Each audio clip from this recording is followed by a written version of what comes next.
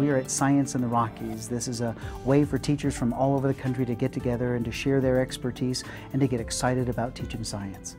This is play fun time. They come from all walks of life. My name is Ellen Peterson. I teach 6th grade elementary science in Windsor, Virginia. My name is Sherry Lathrop. I'm from Houston, Texas. I am Science Program Coordinator for secondary schools. My name is Warren Bruce. I am a science advisor.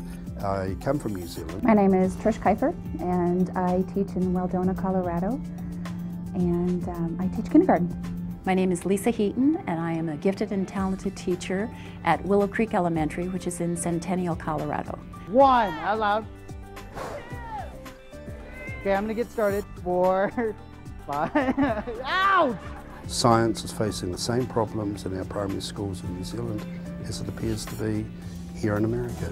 I can only hope you're doing this with your staff when you get back, all right? We care so much about standards these days, especially in Texas. It's all about the tax test. Now slowly pull your hand away and the piece of paper should stay. Science has taken a back seat. This is the gee whiz part. If we're not measuring it, we're probably not focusing on it. Now, every kid wants to be under the water. In order to learn about the world around you, you need to be curious about it, and that's what science is about. The surface tension machine. Isn't that cool? I really feel so strongly about these kids wanting to be excited about learning. Wow. I want to be able to infect the other people around me to be as excited about science as I am. Just the infection, the science, wow, that's really cool. If we shake it this way, we can make the square go this way. We can make it go this way. I think if we just have the willingness to explore, get messy. It reminds me what I am trying to develop and encourage in kids.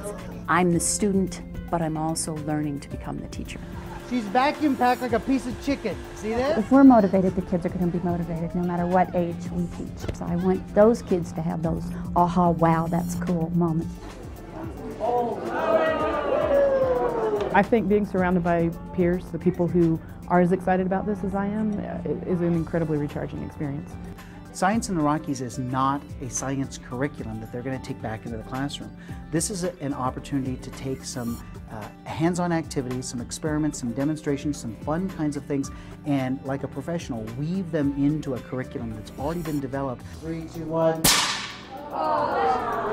Real revved up, ready to start the school year. Can't wait to go back and carry these back to my teachers. This is a rite of passage, ladies and gentlemen. It is time for a potato gun fight, all right? When little things happen, it's just like, oh, you know, this little excitement as grown-ups. 1, 2, 3, go!